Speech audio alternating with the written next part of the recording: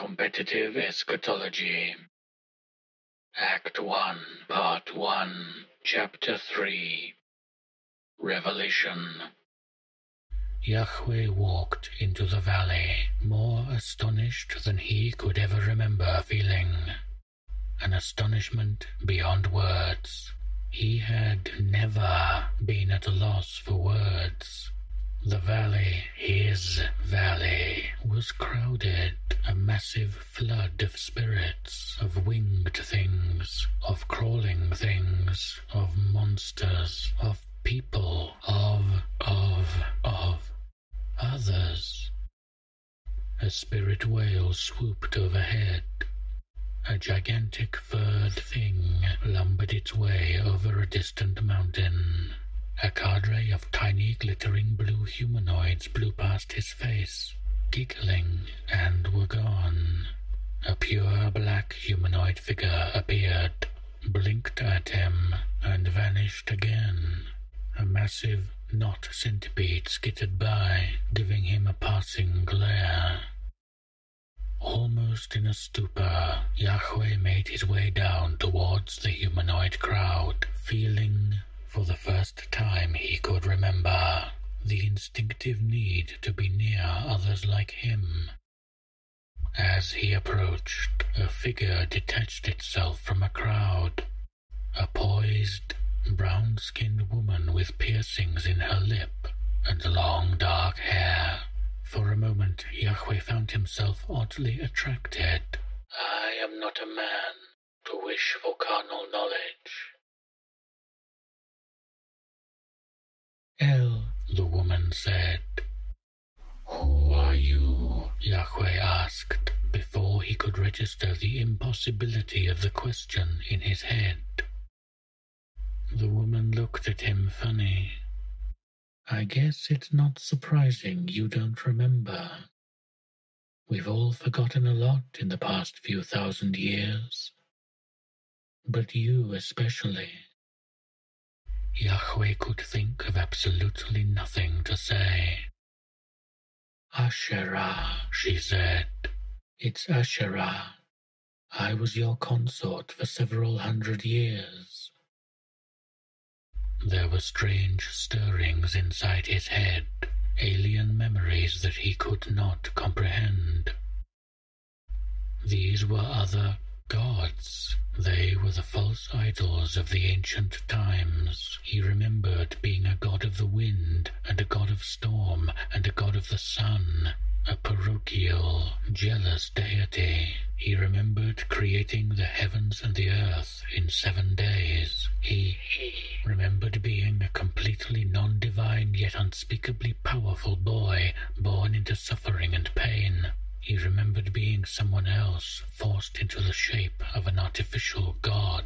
He remembered a feeling of exaltation upon realizing he was the last god standing, the last god who had not faded away, and the future of Earth was his forever. He remembered having no parents. He remembered his grandmother's smile. He remembered a million impossible contradictory memories, and they were doing it.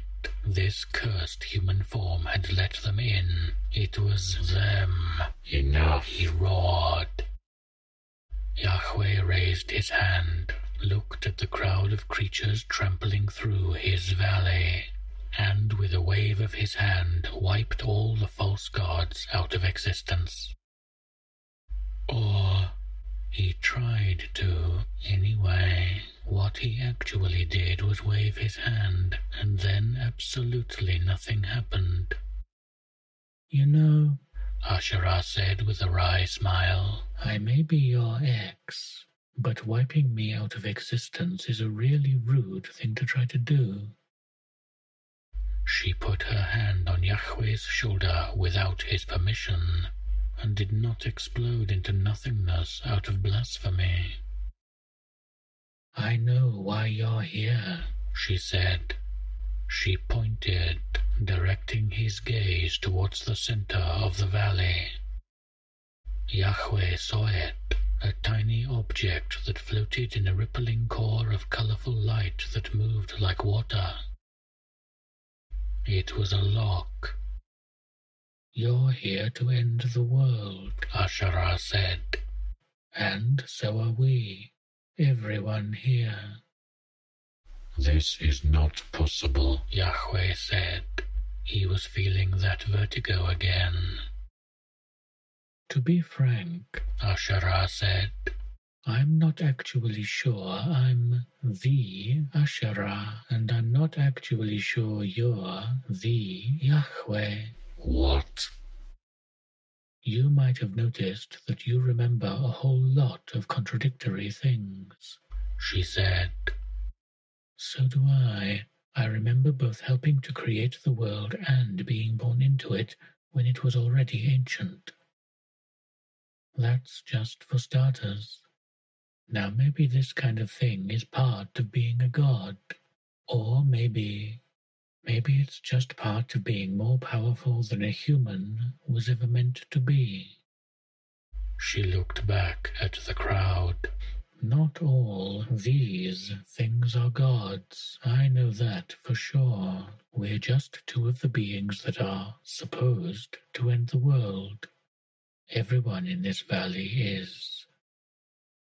Yahweh turned his glare on her. So you, all of you, are here to make war with me, to come against me, to stop my end of days. Well, yeah. She looked a little awkward, like she was trying to explain something to someone who was being painfully slow. It's not really about you, specifically. Really, I don't think about half the world enders here knew about each other before literally a few minutes ago.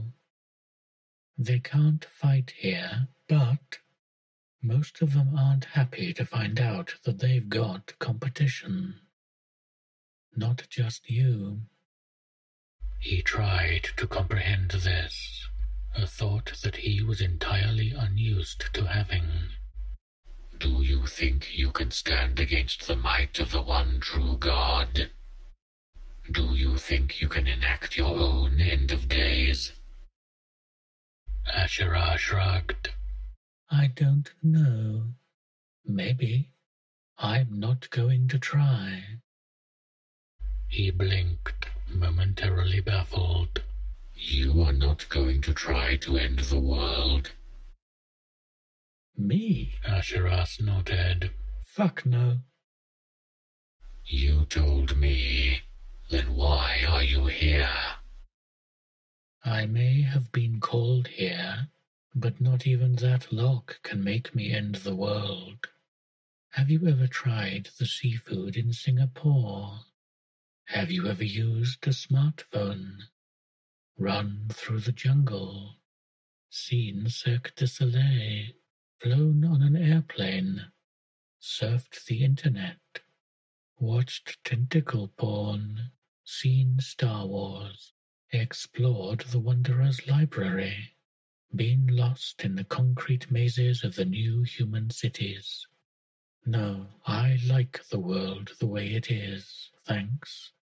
It may be fucked up, but tearing it apart isn't going to improve anything. He stared at her. So, no, she said. I don't plan to end the world. I actually don't plan to let you end the world either. Or anyone else. She paused. Sorry. Divine rage rose up in Yahweh again, and he opened his mouth, only to be once again interrupted.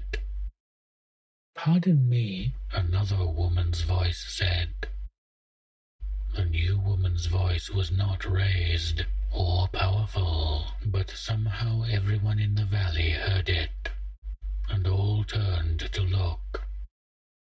She was a dark-skinned woman, African, wearing a grey suit, walking into the valley. Her body language said she was both unassuming and confident.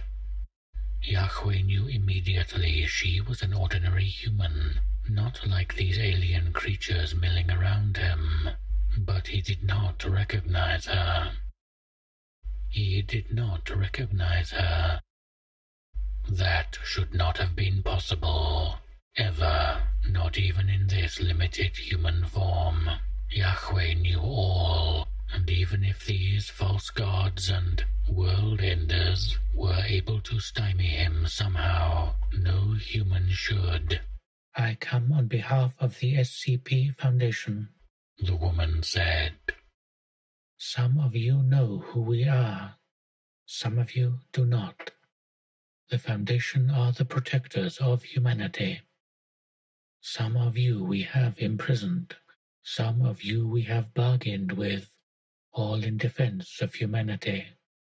She sat on the ground, cross-legged, formality inherent in her movements, some kind of ritual that Yahweh almost recognized. I have come to talk. There was a long silence. And what are you? A crimson-skinned creature asked her. I am a human, she said. I am the administrator of the SCP Foundation.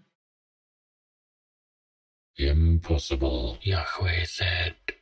I knew all the administrators.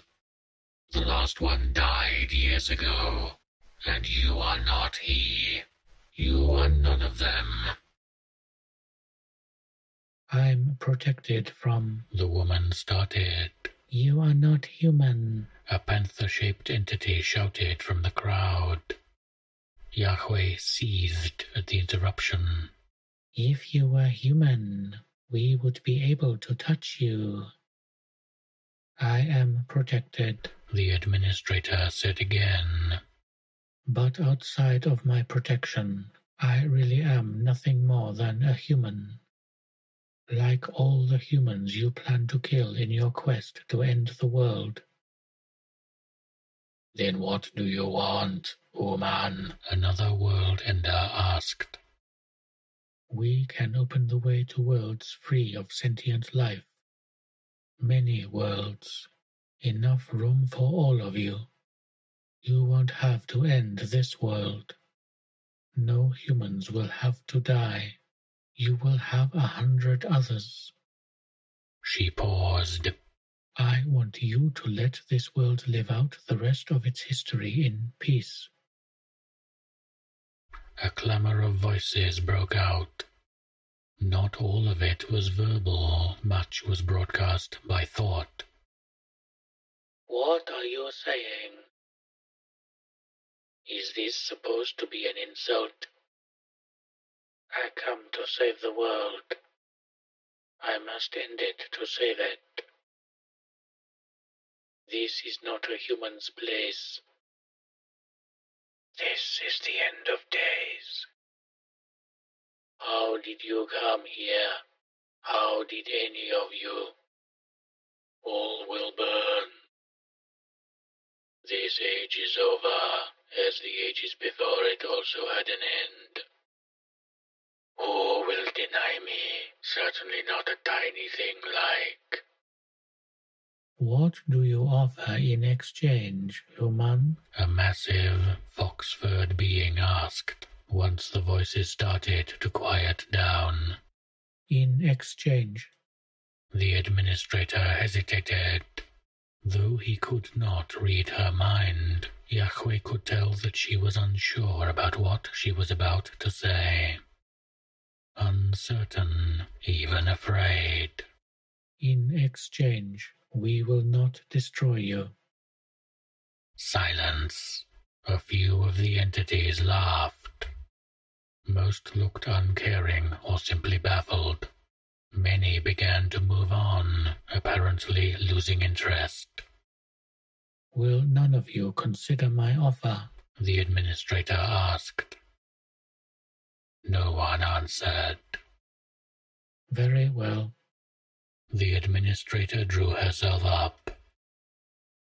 Why do you not join us, human? An amorphous blue form called out from the crowd. Take your foundation and come end the world with us. In the new world, you will have anything you could wish for, anything you could imagine. We are the Foundation, the administrator said. We will not worship you. We will not join you. We will not go back to hiding in fear of you. I hope you will change your minds, but we will stand against you, and alone if we have to. She looked at Yahweh directly, and for a fleeting instant, Yahweh thought of himself as SCP-343. All of you, the administrator said. Her form flickered, and she vanished from the valley, leaving no trace behind.